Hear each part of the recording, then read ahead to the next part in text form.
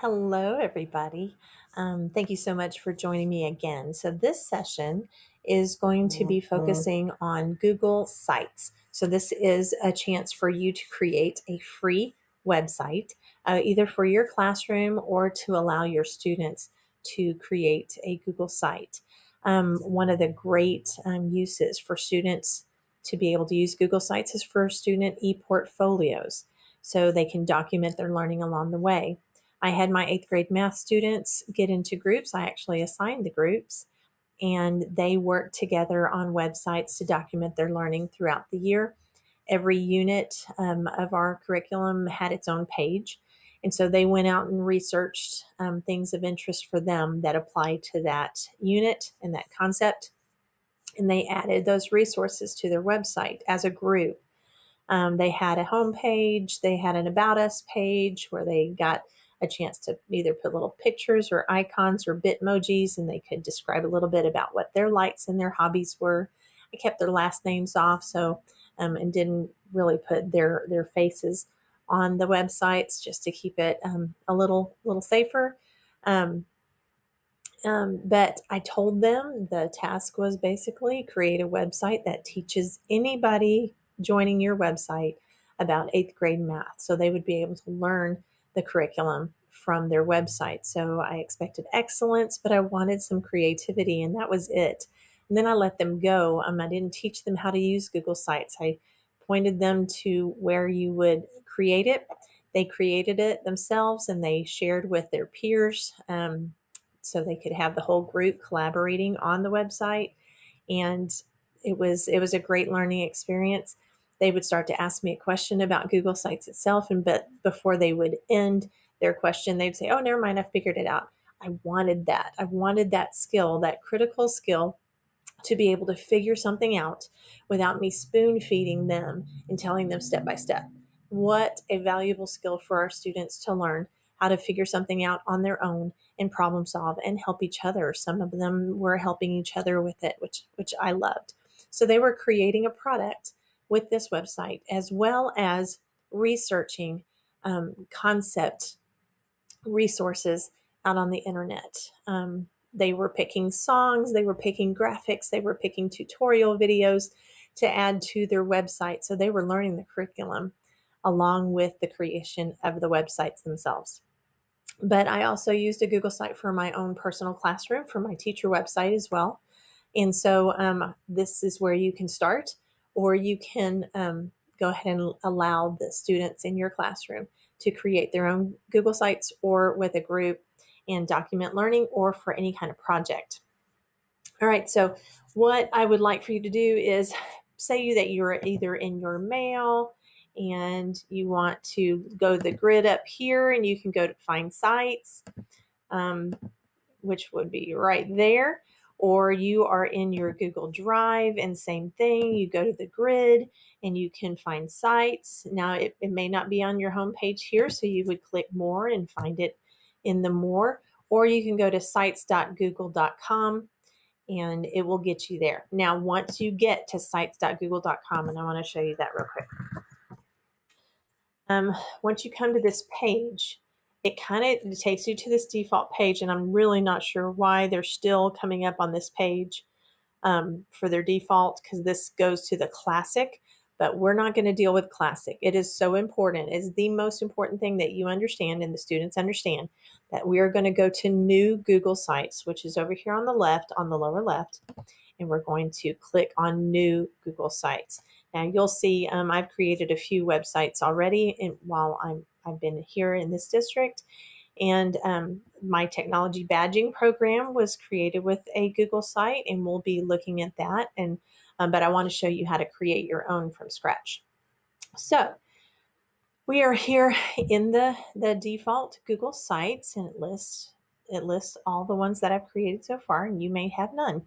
So what we're going to do in the lower right, in the big red plus button, we're going to click on that, and it is going to launch you into creating your Google site. It's going to be that easy already. Here is your site.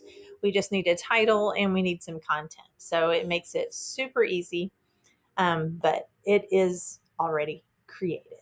So let's name your site. So go ahead and put your site maybe put your class name up there. So Ms. Whitaker's class.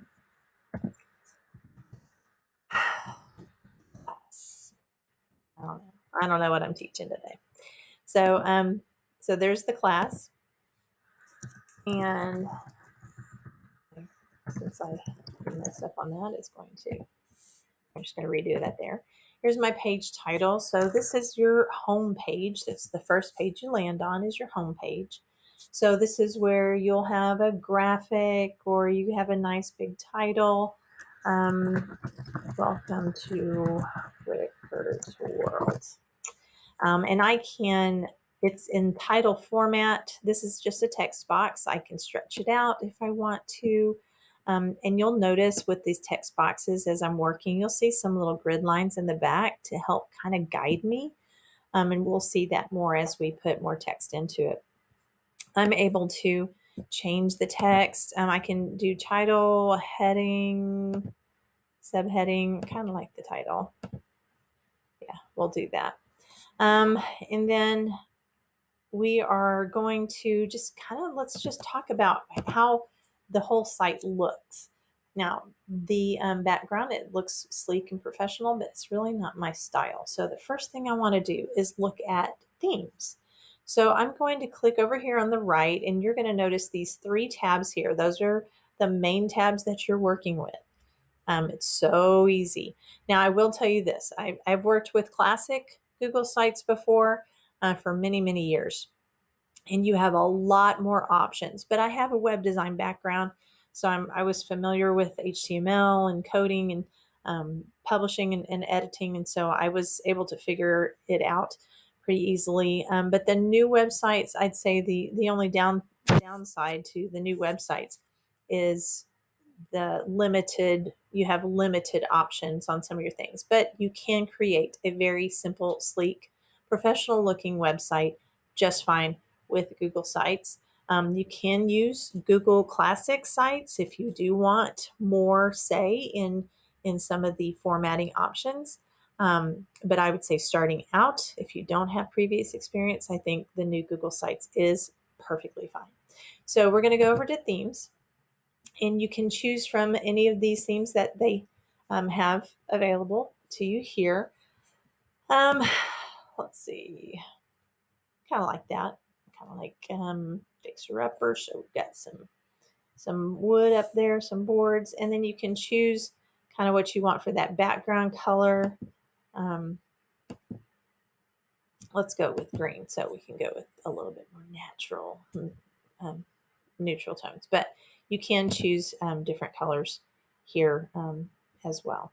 Now you can change your font style. You have 3 different styles to choose from. I think classic, I don't know. Let's look at all of them, see. Not really fond of that one. I'm going to stick with bold. All right, so you can also choose any of these others. So kind of get a feel for it, for what you're wanting. I think it starts out at simple, but I'm going to stick with that. And so you do have some, like I said, it's limited, but it gets you to where you need to be. All right, so that's in the themes. And then insert is where all the magic happens. I will say at this point, say your students are doing this, so they've created their website, then I would say right up here where you normally have the little share icon, that this is where they're going to share quickly with their group, with the other collaborators. So they would just start typing in the names and find them. They should be already populated in the system under our domain. And make sure that they can edit so they're able to collaborate on here. All right. As always, we have the preview eye up here. This is going to allow you to see your website and how it looks to anybody visiting your website online, and not just the editing version here. Now you also see that it's saving here as well. It does take a little bit longer in Google Sites to save. Excuse me. Unlike Google Docs, where it's very fast, like immediate. it does take a little bit longer to see your changes and your additions saved in Google Sites. So here's our title. Normally on a title page, you have an introductory paragraph that describes what the website is about. Being associated with jobs before that did web design. I did web design in my past. I'm all for an easy way to maneuver the site. So navigation should be easy. It shouldn't be cluttered. It should be clean. Not a whole bunch going on. You don't want it too flashy. You just want as few clicks to get to the information as possible. So we're going to be looking at clean and simple and straight to the point. Now, I want to look at next the layouts. You have these layout versions here, and it depends on, I'll show you real quick. I'll go over to my technology badging website. So when I go to the badging pages, I think I chose like this layout right here because I've got 4 badges. Sorry, I'm sick. 4 badges per line. So this is the layout that I used for that, but you have, let me go back to the one we're working on right now. You have this option. So I'll show you what that looks like. So that has an image option on the left with some text on the right. And then we can look at this one. This has got 2 images above, and then we have text below it. Another option is 2 smaller images on the left with a larger image on the right. So you choose which layout makes more sense for your particular page. You can also not do any of these layouts. You can just put a text box if you just want text, but images are nice. You just don't want it to be too cluttered. So from here, you would just click on that plus symbol. You would select an image from Google Drive. You can upload it from your computer. Here's Google Drive. You can put a YouTube video in, calendar, and a map. So I'll go to my Google Drive in my drive, and it will bring up all the pictures that I have in here. And it will bring that in. Now, I can uncrop it because it's cropping in a certain way. I can crop it, hit enter, or I can uncrop it. So when I uncrop it, it's going to give me the whole image, or it's going to crop it however I want it. So I'll go back. Let me undo that.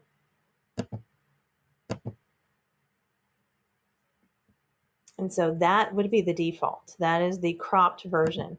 But I can click it and I can say uncrop, and it will give me the entire image.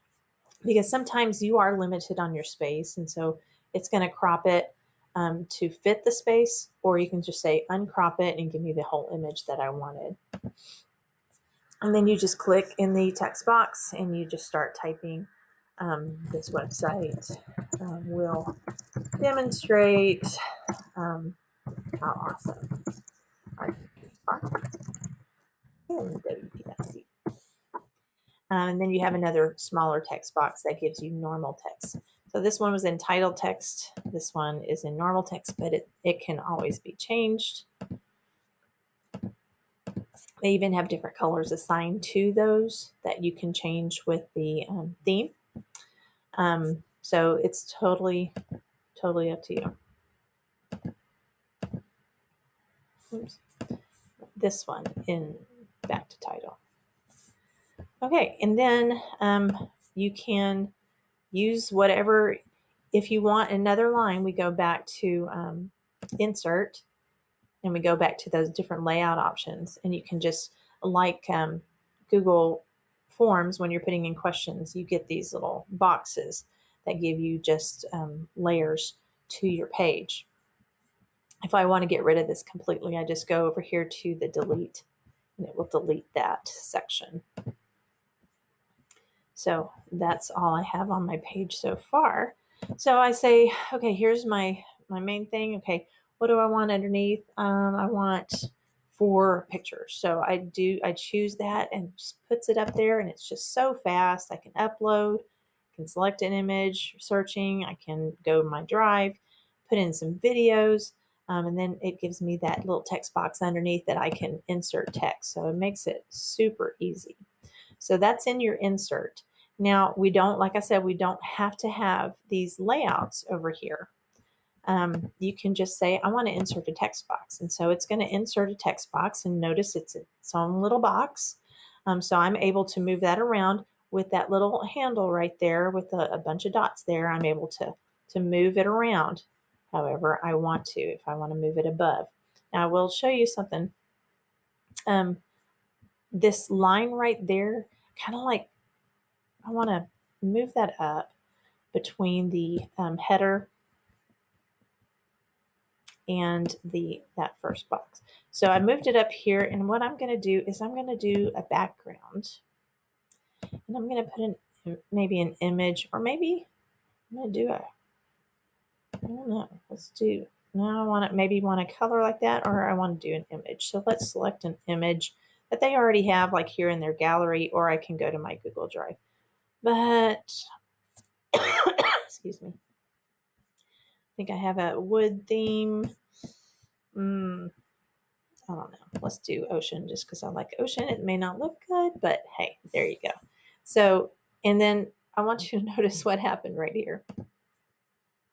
And I'm going to actually show you here. So I'm going to change the image, and I'm just going to show you. Now notice my title here is in white. I'm going to select an image. Let's do that beach theme. And then it says adjusting for readability, and it's like magic.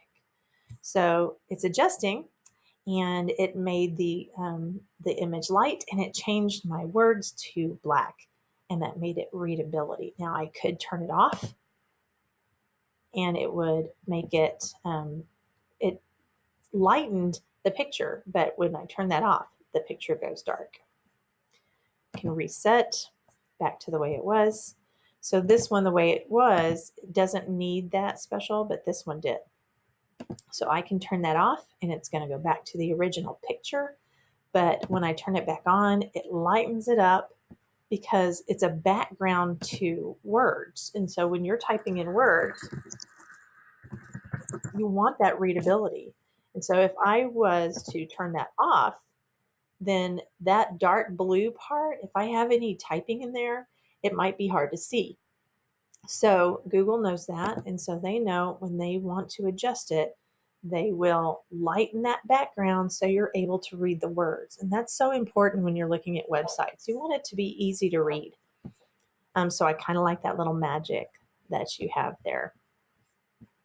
I don't like that background. So I tell you what, I'm going to just make a dark line right there. And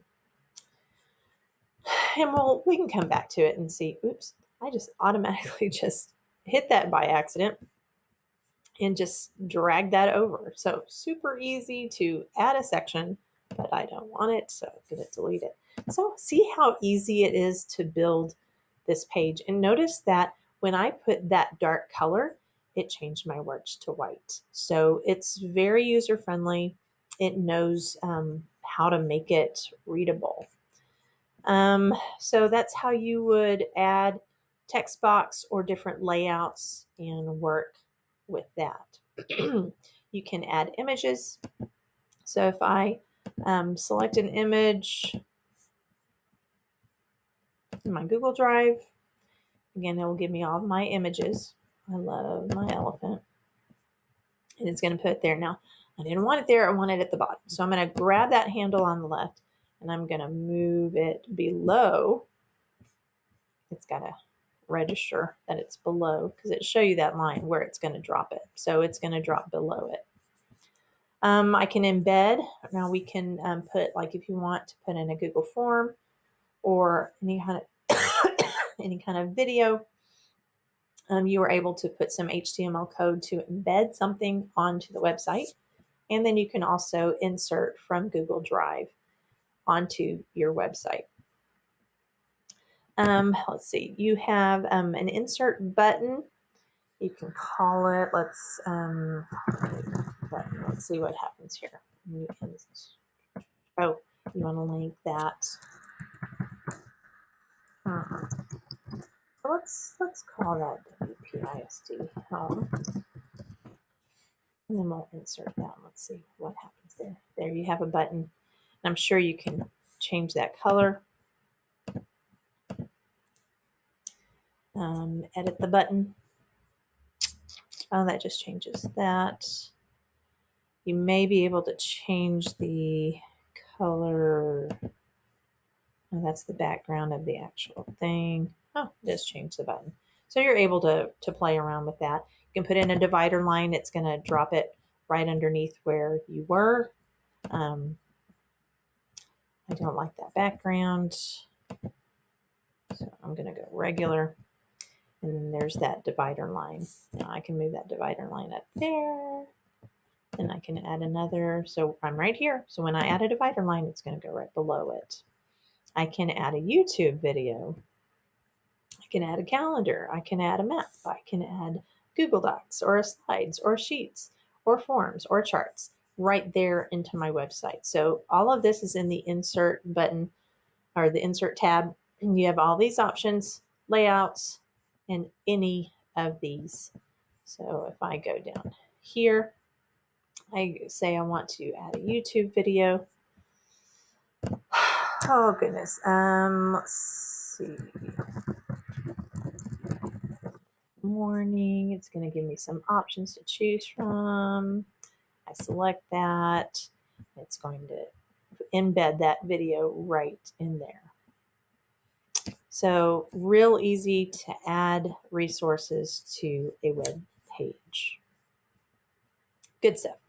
All right, and then let's look at the next tab up here on the right, and that's your pages. So right now I just have a home page, but I want to add a page, and that's down here at the bottom. We add just the plus button. Now there are two options, is either adding a new page or I can add a new link. And I'm going to go over to my technology badge real quick, and I'll go to pages. These are my pages. I have a home page, and I have level 1, 2, and 3 badges. And then what I did for a couple of these, as you see on my menu up here, and you'll see every time you add a page, it adds to the menu up at the top, and we can talk about that as well. How you have your navigation. But these two on the end are just links to other websites. So that's going to go to the badge request form, and that's going to go to the district website. So you can add, going back to this one, you can add a new link, which takes you just to another website, or you can add a new page. And you could say, this is about us. Custom path, nah, don't need that. So done. And then it creates this website, and you're on the About Us, and notice that it started navigation up here at the top because now you have more than one page, and I can go back to home if I want to. And so this is just adding different, go back to my home.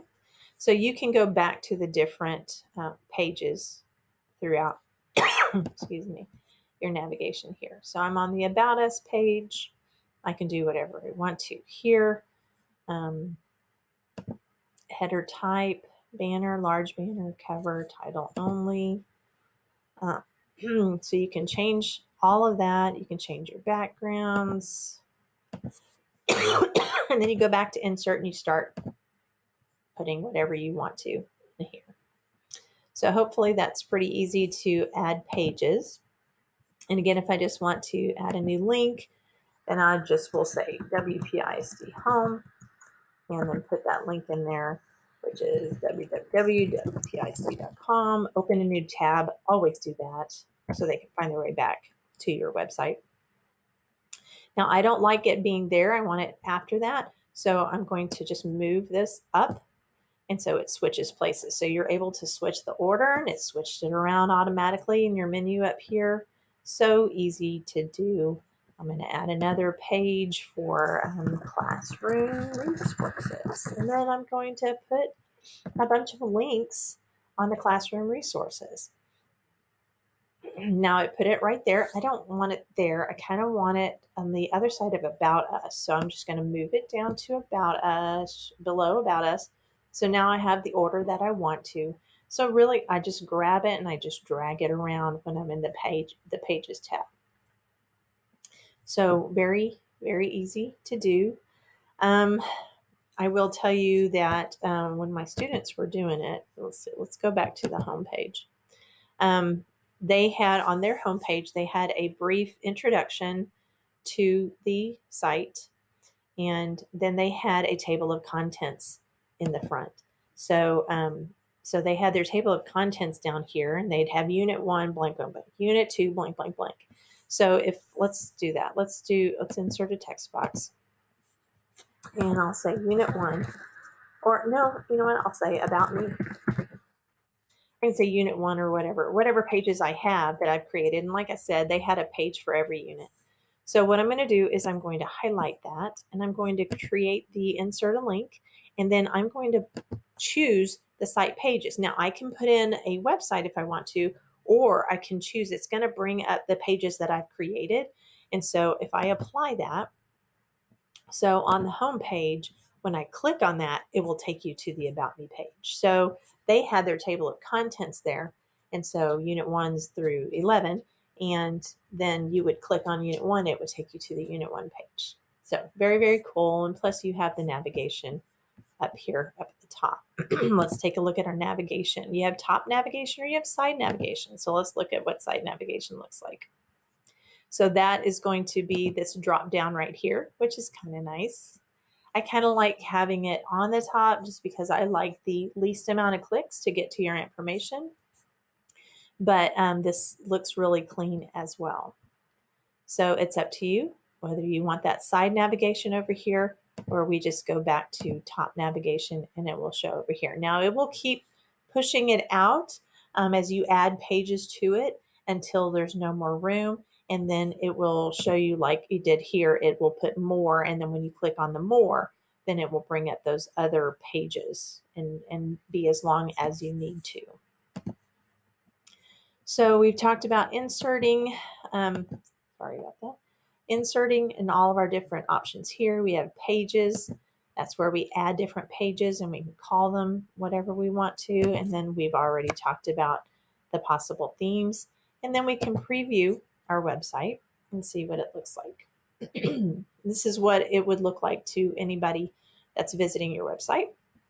So notice that I created this website in just a few minutes, and boom, it's done. It's so easy to do. The students won't have any trouble creating websites. If you want them to do this as a project for some kind of topic that they're researching and create the website as their project, or they do this with a group, or they do this to document their learning as an e-portfolio throughout the year. It's up to you, but they will absolutely find this an easy tool to use to create that. I would stress excellence and a good product. Just make sure that they know, you can kind of mentor them along the way and just kind of look at it, and they can share it with you. I did that in my class. All the groups shared it with me, so I had access and I could do whatever I needed to as well. If I needed to add a new student to a group or whatever, if I needed to go in and change something. But you do need to provide that opportunity for a responsibility for the kids, and you do need to trust them to an extent for them to be able to use that responsibility and develop those skills, being responsible for something. So this is what it looks like. You choose About Us. It will take you to the About Us page. Didn't have much on that page, and notice you could see the kind of the boxes that I was going to do. Classroom resources. I did not have anything on that page either. Excuse me. But I definitely did the WPISD home. I had that link. It takes you to WPISD. And remember, it brought it up in a new window, which I liked. So that is the preview right there. So that hopefully kind of gives you a good sense. Oh, I kind of like this too. So remember, we're in the preview right here. So this is what it looks like on a computer, but on a tablet, it'll look like this. And on a cell phone, it will look like this. So you can kind of see what it looks like in all three modes. All right, now we're back into the editing mode. So I think I've pretty much shown you everything you need to know to be dangerous with Google Sites. The last thing is, let me see what's under more. You can duplicate the site. Add a favicon. A favicon is the little icon that is up in the address bar right next to the address. So normally, like right now, I see a little lock. You can add a favicon, and that's just an image. So you can upload an image. Sometimes I'll do a little Bitmoji of me or select something that's in their gallery or whatever. So you can choose and have a favicon. So sometimes when you look across the top, you see this is the BB, that's our Blackboard, has their little favicon there. And then Google Apps has all their little favicons. So that's what a favicon is. And then the last thing to show you is publish. So when you go to publish, you can kind of tweak your web address. So I'm going to call this Whitaker. I want to be as simple as possible. Whitaker World. And so here's the link to the site. And you can also choose who can view your site. I would say open it up to everybody, but if you want the students to keep it within the district, that's up to you as well. So that would be a good thing to do. Manage, so it's like who can see, who can view the site. So that's what you would do there. And so once you have what you like, the name of your site. Now I will tell you with my students, I had them do Whitaker group. First period did 1-1. So Whitaker 1-1, Whitaker 1-2. Whitaker 1-3, and then second period, Whitaker 2-1, 2-2, 2-3. And so I was able to kind of keep tabs on all of those different. And then you hit publish, and it's publishing, and it is open to the web. Now, I'm not super worried that this little project in progress here is going to be on the web. I don't care. People have to have a link to see it. So they're not going to be able to see it anyway. So don't be worried that, oh, I hit publish, and that's kind of a scary thing. So you don't need to worry about that. You always go back to your publish options, and you can view it here. You can unpublish it. That's up to you. But I'd always, all the changes that you make are saved in real time, much like the other Google apps. However, publishing to the web is what other people are going to see when they come to your website. So I would just have them, just to be sure, I would just have the students, after they've worked on their website, go ahead and hit publish in the group because they were working together, just to make sure it was good. And so there's lots of options with it. It's a very easy way to have a presence online, whether it's your teacher website or it's the students working together or documenting their learning along the way in some kind of e-portfolio. If you have any questions, let me know, but I hope this helped to give you a little brief introduction. Probably not so brief. Let me know if you have any questions.